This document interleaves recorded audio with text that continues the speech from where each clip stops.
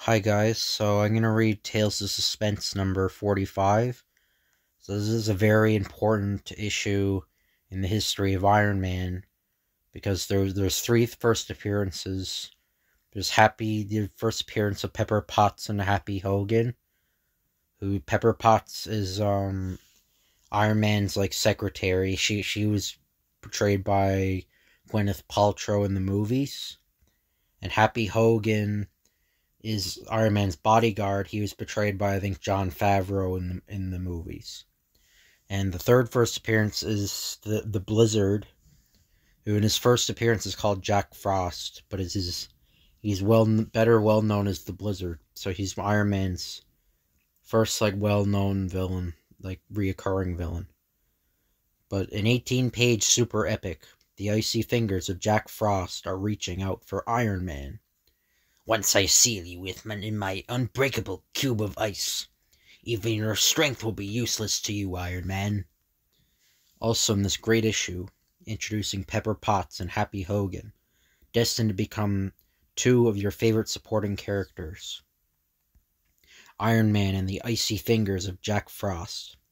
Well, Iron Man, I didn't expect to see you here in Stark's office, but it's a pleasant surprise. I have a score to settle with you, too. Wait, that voice. I recognize it. I know who Jack Frost really is. Story plot Stan Lee, script R. Burns. Art Don Heck, lettering S. Rosen. Iron Man is amazed, and indeed he should be. For who has ever seen a walking snowman, whose deadly cold resolve is to destroy Anthony Stark as well as Iron Man? Can Iron Man outwit this human snowstorm, who can blanket anything and anyone with a blizzard of destruction? You'll learn the shocking answer when you meet a villain who possesses an icicle for a heart, Jack Frost. On one day near Indianapolis... Holy smoke, what's that? It's going so fast I can't tell whether it's a whirlwind or a stripped-down rod. It's probably some nut doing a test run on the public highway before entering the 500-mile classic. Let's get him. We should have guessed. Look who it is. Iron Man using his jet skates. Those transistor-powered wheels of his can do 200 miles an hour. Well, if Iron Man is in that kind of hurry, it must be something important. He must be on the trail of some super criminal, so let him alone. He knows what he's doing. It's just as well. We'll never be able to catch him anyway. I'm sure glad that guy is on our side. Those officers stopped chasing me. They probably think I'm en route to some emergency. Well, I am in a way. As Tony Stark, I'm scheduled to drive in the 500-mile Speedway Classic, which begins shortly. But helping the FBI clamp down on a spy ring this morning made me good and late. To take to the air. There was no danger of my smashing into a car on the highway. I could have instantly soared into the air with my transistor-powered jet devices, if the need arose. There's my sports car now. I'll make a quick change from this collapsible Union suit to my Tony Stark identity, then head for the racetrack. Soon after, at the Speedway. Hey, Mr. Stark, we're getting worried. What took you so long? Nothing that would interest you, boys. How's the Stark special? Purring like a Persian cat, boss. With this new engine, you ought to pass them other crates like they was standing still. Point is, how do you feel about the long grind ahead?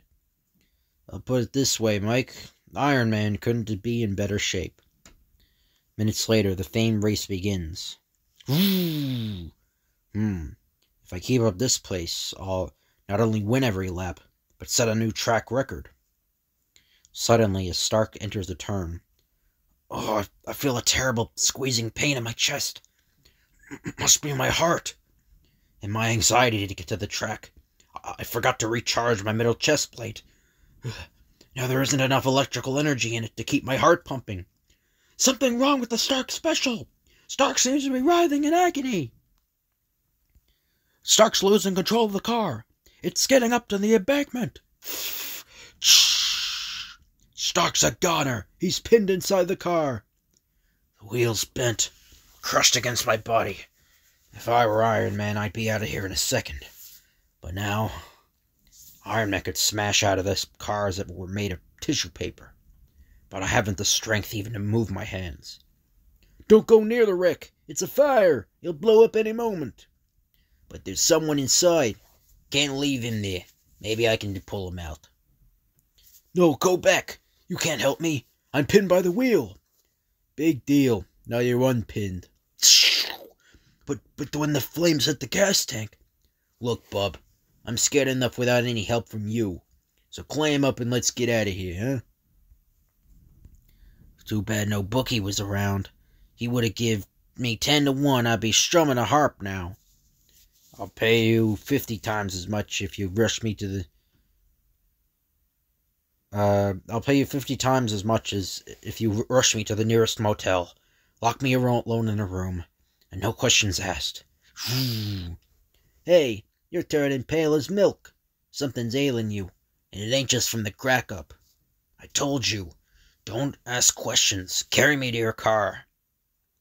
Maybe I ain't no Louis Pasteur, but you don't look like you're gonna make it. Maybe we ought to call Kildare.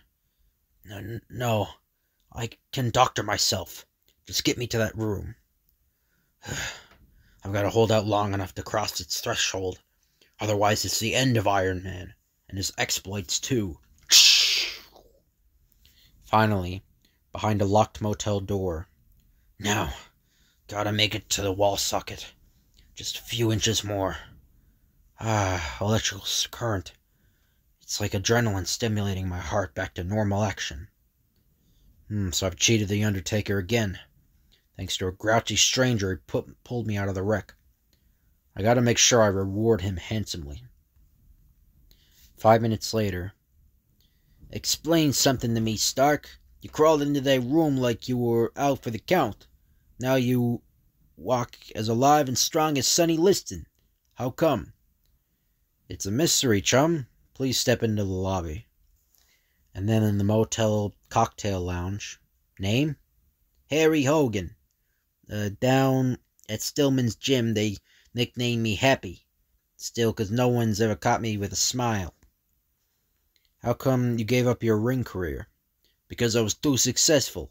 At losing, that is. After I got a guy against the ropes, I never had the heart to finish him off. So I gave it up. Hey! A check for 50,000 clams! Is that all you figure your life is worth, Stark?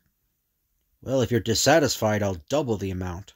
After all, I wouldn't be here if not for you. Me? I'm always dissatisfied. Forget about putting a price on yourself, and don't start the eternally grateful bit. I didn't save you for no fee. It was just a reflex action. Shh! But surely you can use some money. Mister, what I can use is a nice steady job with 3 weeks vacation, with pay, a good pension plan, and all kinds of fringe benefits. If I'm liable to black out suddenly, as I almost did today, it wouldn't be a bad idea to hire a combination chauffeur bodyguard. Or I could use a chauffeur, Happy. If you want it, the job's yours. Now you're talking. A nice, quiet, safe job. No broken noses, no knockout punches. What kind of a car do you have? I don't like jalopies. Well, I have among others a Rolls Royce, a Caddy Eldorado, and a 2-seater Jaguar convertible. They managed to get me where I'm going. I had the hunch you weren't exactly starving. Well, those crates are okay for a start, I guess. I'm glad you're satisfied, Happy. I'll write you a check for 10 grand, so you can get a few odds and ends to prepare for the job. A few days later in New York. How do I reach your plant? All that I know is that it's in Flushing, Long Island. That's my main research center, Happy. I have other plants all over the world, one in each continent. That's real impressive, boss, but it still don't tell me where to head for now. Proceed south on Grand Central Parkway. I'll tell you which exit to turn off at. Hey, ain't that the new baseball stadium in the site of the World's Fair? Right. It'll be exciting having the fair as my next door neighbor in 64. Turn off at the next exit and make a sharp right turn. Soon.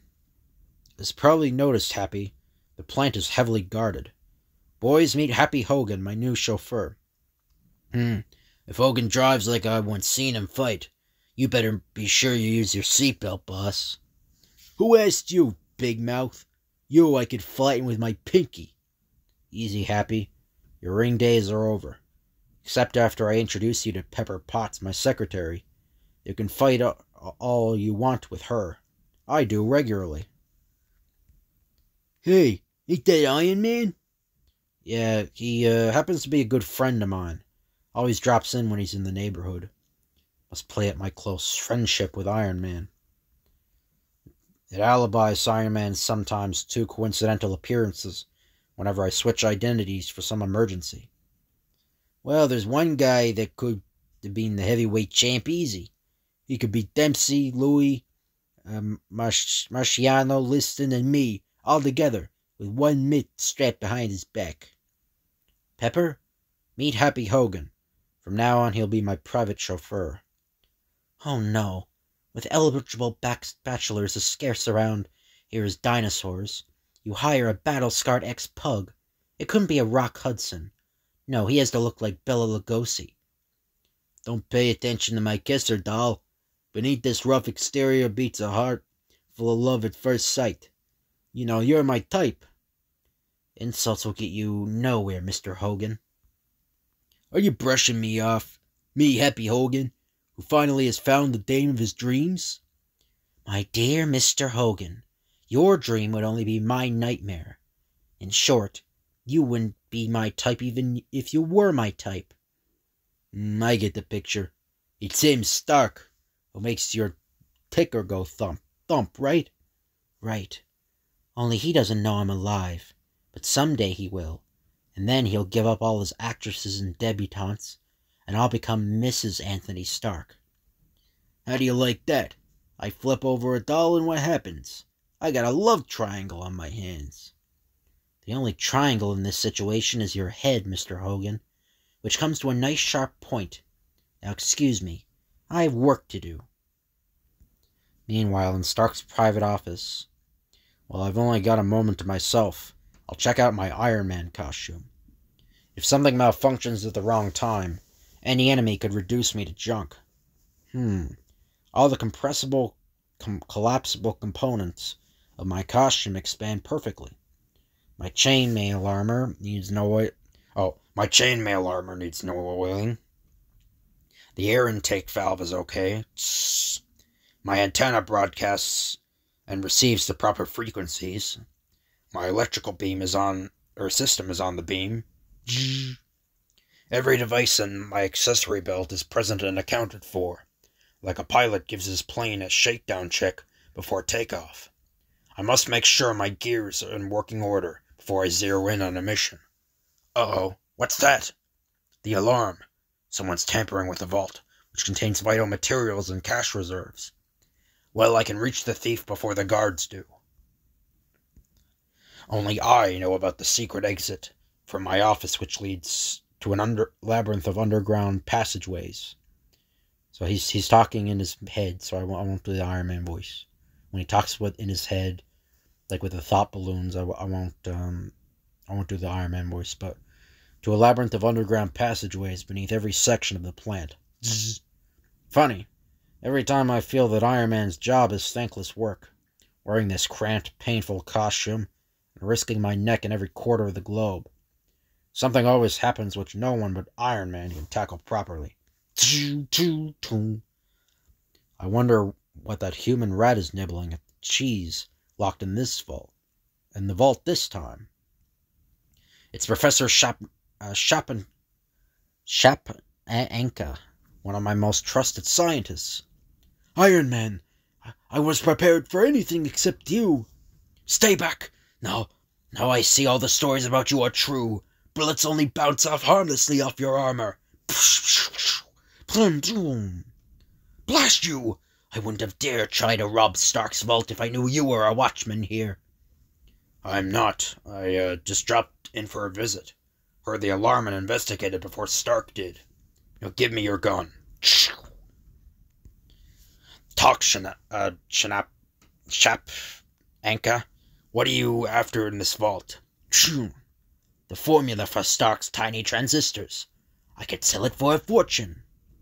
Listen, Iron Man, Stark's formulas are worth millions. Help me get them, and I'll make you my partner in the most fantastic scientific discovery. You're wasting your breath, Shapanka. I'm locking you in the vault till Stark arrives. But I found the secret of eternal life. Think of it. The money would finance my research into human immortality. You think about it before till Stark shows up. Shortly after, Iron Man stomps back to Stark's office. By the time I return to the vault as Tony Stark, the guards will have discovered Shapanka. So I'll have to cover for Iron Man's brief appearance and departure. Did you hear that alarm, boss? Seems you got a crook in your organization. A punk named Shapanka. That's right, Mr. Stark. We found Professor Shapanka locked in the vault. I'll take you to him. Shapanka? You got me, Stark, or rather your friend Iron Man got me. I suppose you'll call the police now, eh? No, Shapanka. Perhaps that's what I should do, but I won't. Release the professor, boys. I'm letting you go because of the brilliant work you did in the past, but you're no longer a man we can trust with the vital secret projects I'm engaged in for the government. You're washed up, Professor. Oh, so pack your things and get out, Shapanka, and never let me see you again. How noble of you, big-hearted Stark, tossing a crumb of freedom to a lowly crook. How about adding a few crumbs of severance pay? You've got so much money, Stark. You wouldn't miss a few of those greenbacks. Boy, talk about nerve. You want I should boot him out of his ear, boss? Easy, Happy. Better leave while I still feel so generous, Shapanka. I might get cold feet about releasing you. Cold feet, that's it.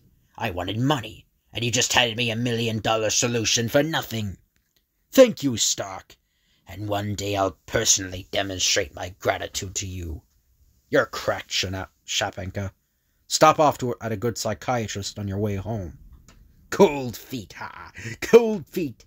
The whole world will remember someday what you said as I achieve eternal life. Something tells me you're nutty as him for letting him go. You might be right, Happy. His mad raving about immortality makes me uneasy. Weeks later, as Professor Shapanka's cellar lab. Stark doesn't realize it, but he gave me the one clue I needed to perfect my formula for prolonging human life. I froze an alley cat in this block of ice days ago. My heat ray has now completely melted the ice. Let's see what has happened to the cat. It's in perfect condition, as it leaps away in fright, as alive as the day I encased it in life-preserving ice. I'm a genius. My theory is proven. For a long time, scientists have known that freezing something can stop its aging process indefinitely, as with frozen food. Surgeons even freeze patients on the operating table to ensure their survival during difficult operations. Why not do the same for the purpose of keeping a man young forever? I could live forever by lying in an ice vault somewhere, asleep while frozen. But what good would that do me? That's where Stark's cold feet comes in. I'll create a special freezing suit which will keep my body temperature way, way down. But I will not be asleep inside an ice block. Oh no! My suit will give me special powers to freeze whatever is near me, and yet render me safe from anything. Before I'm through, the secrets I tried to steal from Stark will look like chicken feed. And so a week later at a Long Island bank. Hey, look what's walking in. Why the fancy get-up, mister? What do you want? What does anyone want from a bank? Money, my dear fellow. Cold cash. For Pete's sake, he's turning himself into a walking snowman. That change only affects me. All further changes will affect you. By shooting forth cold jets of oxygen, I can instantly freeze anything or anyone on contact. There's enough air for you to breathe, but you can't move till the ice melts. I'm a one-man sprinkling system. except that whatever I sprinkle turns immediately to ice. I laugh at burglar alarms, since I can freeze their electrical systems to uselessness." Then, as the walking snowman leaves the marble igloo, "One side, all of you! Fortunately, I have a device that can de-ice me instantly, so within seconds I can again resemble a normal human being. I can't wait till I meet Stark again. I'll give him cold feet that he'll remember forever. And Iron Man, what a fitting revenge I've dreamed up for him.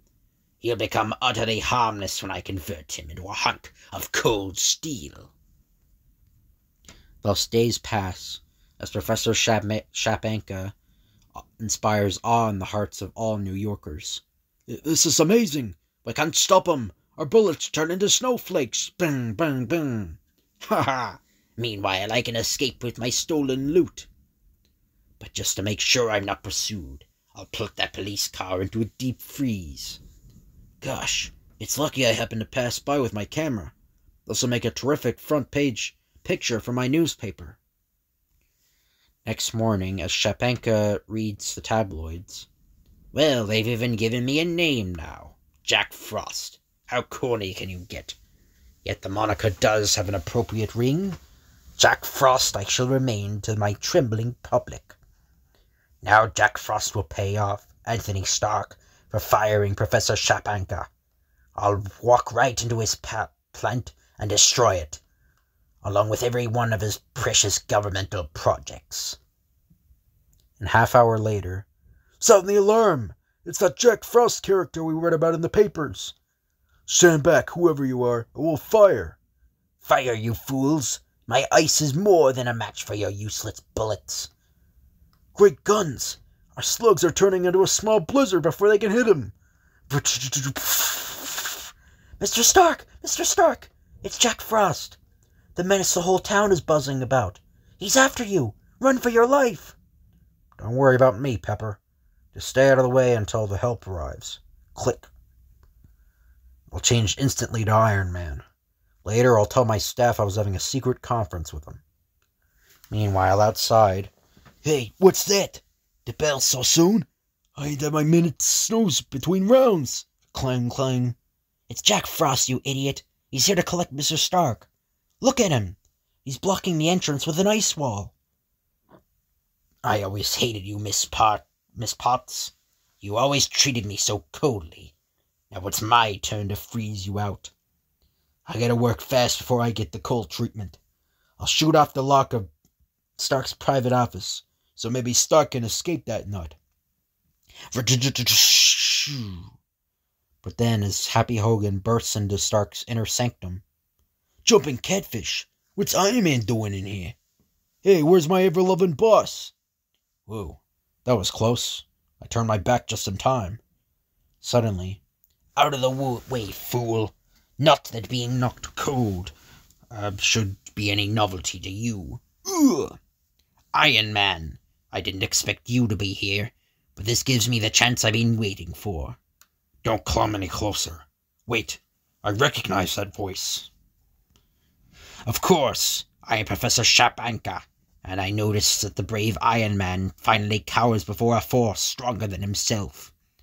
"Not really, Shapanka. You'll soon see." I'm falling!" "Got him, temporarily. Now to shut the trapdoor and leave him to wander in the underground labyrinth." But as the sliding floor starts to roll back... "A neat trick, Iron Man, but it won't work. I'm freezing the motor that makes the door slide back and forth. Now it's stuck, and in a moment I'll have climbed back into the room with you." The icy fingers of Jack Frost, gripping the open trapdoor. "Well, it won't be hard for Iron Man to make you lose your grip." "Oh, well, it won't be hard for Iron Man to make you lose your grip." Shoo! "Fool! I'll get as many fingers or hands as I care to create with my ice-making mechanism." He's right. Already I'm beginning to feel an icy numbness spread through my body, right through my iron uniform. There's only one chance in a million for me to defeat him, as long as he doesn't know that I'm also Tony Stark. First, I'll turn on my searchlight beam full power. And now, Iron Man." By hooking up with certain miniaturized generators, I can turn it into a heat ray. That'll stall you until I fashion the only weapon that can completely defeat you. A miniature furnace. Luckily, I had the right component parts in my accessory belt. All right, Jack Frost. We've danced to your tune, and now it's time to pay the fiddler. Here, this will warm you up. Turn it off! Turn it off! I can't move. I feel as though I'm in the middle of a blast furnace. Oh no, my ice is melting! I must get Happy and anybody else Jack Frost is frozen out of the office. I should be grateful to Jack Frost. For one thing, I never heard Pepper or Happy so quiet before. Look, it's Iron Man. Jack Frost has met his Waterloo. Presently, a scorched figure staggers out. No more, please. I give up. Grab him, boys, while I adjust the automatic sprinkler system. Boy, Mr. Stark will sure be grateful to Iron Man for this. Say, where is the boss, anyway? Presently, as the de-iced Professor Shapanka is turned over to the police. I'll go get Stark for you. I know where he is. You men wait here. For this, I gave up a peaceful career in the ring. Should have had my head examined. But I can't quit now. Looks like Stark needs a heap of protecting. And Iron Man may not always be here. They say that ignorance is bliss, so Happy Hogan should be the most blissful guy in town. More of the same next issue. Don't miss it. The end. So I hope you guys enjoy this video. If you could like, comment, and subscribe, that'd be appreciated. Thank y'all for watching, and I'll see you guys later.